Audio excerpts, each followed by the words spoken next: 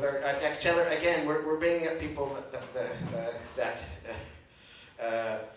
this is what they do. They are recognized. They are known for being tellers of tales and gifted storytellers. And our next presenter certainly fits that description.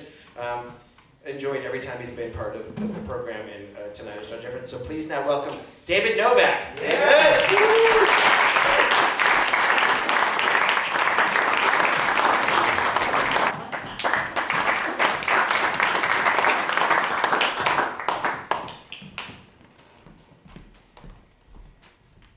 Memory waits beneath our feet. So the year was 7 BC. That's before children. And we decided to take a road trip across the west, over the Rocky Mountains and down to the great American desert, to Mesa Verde, the ruins of the ancestral Puebloan society that inhabited the cliffs and built up a whole society long thousands of years ago. Now a national monument, and we got there, it was closed.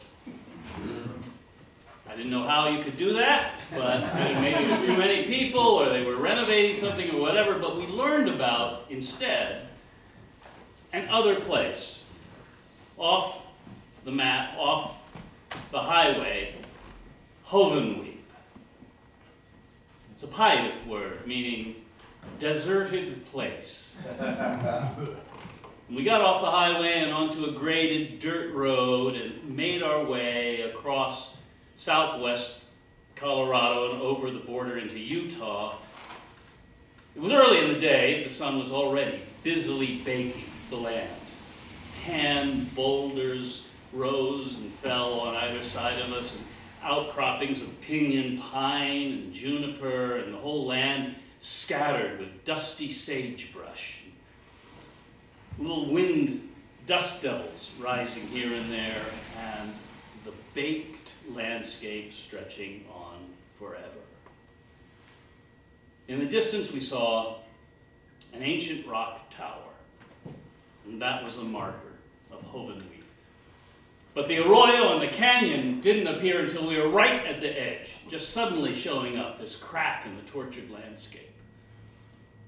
We looked around at the stone structure of the tower that had been built there, and here was this place that had been inhabited for 10,000 years, but built up 1,000 years ago by the ancient ancestors of the Puebloan people, and they had cunningly built structures that worked with the landscape, building onto boulders and then building in the recesses of the canyon walls.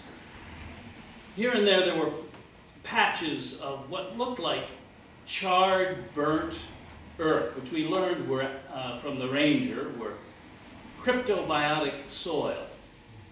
Cryptobiotic meaning hidden life. It was brittle, crusty soil over the deeper earth that was filled with this vast microbiome of cyanobacteria and lichens and moss and fungi, all desiccate, expectant in the burnishing heat of that lifeless place. We walked along the canyon-rimmed path,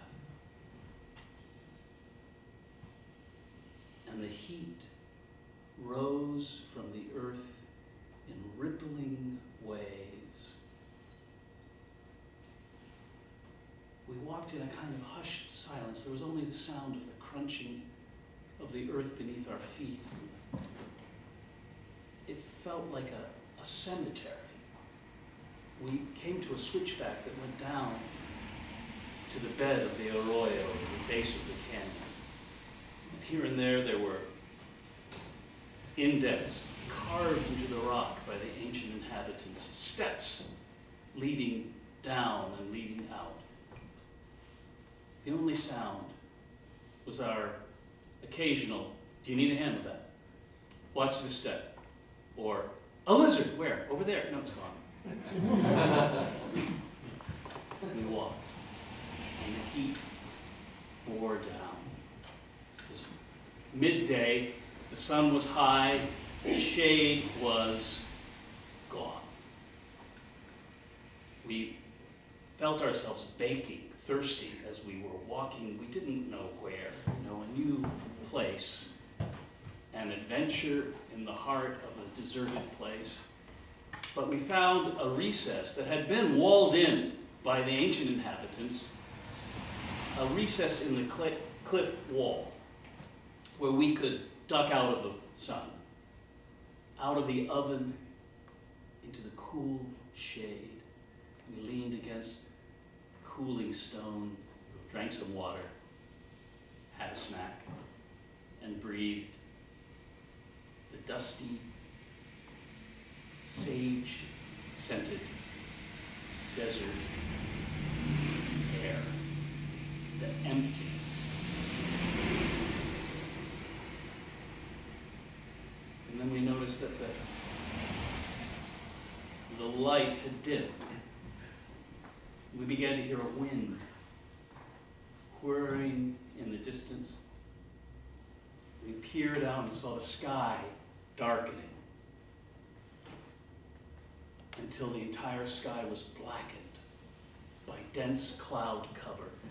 A flash and a crash, and suddenly the giants were busting boulders all around us. We could hear thunderous echoes up and down the canyon walls, and we could feel the earth tremble, and now we were not retreating from the heat into the shade. We were cowering together in the storm. Sheets of water obscured the view of the canyon. Water came pouring down all sides around us, and we just suffered together the terror of this mighty force that we could not see but could feel and hear, deafening our ears. It felt like hours, it was probably 30 minutes of heavy desert storm. And then boom, boom, boom, moved off across the land. The sky still dark. The water now still pouring, streaming down over the canyon walls and reviving the arroyo, the riverbed that was the heart of that place when it was filled with people farming, crafting, playing, studying the stars. We stepped out now from our little recess of the canyon wall, water dripping down, feeling its freshness, hearing the sound, the music that the water makes, and then other sounds began to fill the air, buzzing and a trill.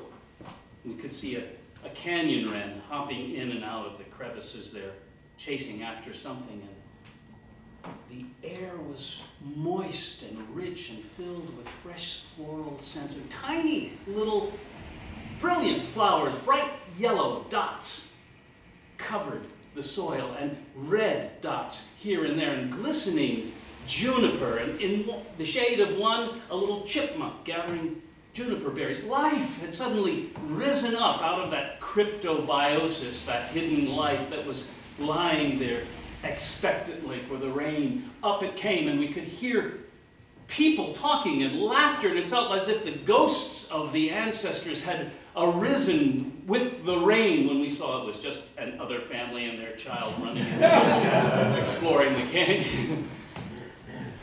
We stood there marveling at the suddenness of life, feeling its eagerness in the rain that had come. The sound of running water can revive life. It can also inspire the bladder, so she went up to the visitor center. But I stood there, and I watched as the river flowed past, and the sun began to break through the clouds, and the light of the sun illuminated that mysterious weaving shape that running water makes. Have you ever looked at the way it braids and weaves? I I couldn't help but think, as I was looking at that water and how it was braiding itself as it came falling down across the desert rocks, whether or not the first people there had also marveled at that pattern and incorporated it into their own weaving and their own designing and their own crafting. But the water drained out. The sun broke the storm, its warm rays comforting, and then its renewed heat discomforting. I could feel myself begin to burn, and I could see the water steam up from the stones, and life went back into hiding. But I understood what it would be like. Standing there, having had the rain, yearning for it to come back. And still, all these years later, I stand in long seasons of drought, full of hidden life, yearning for the returning of the rain.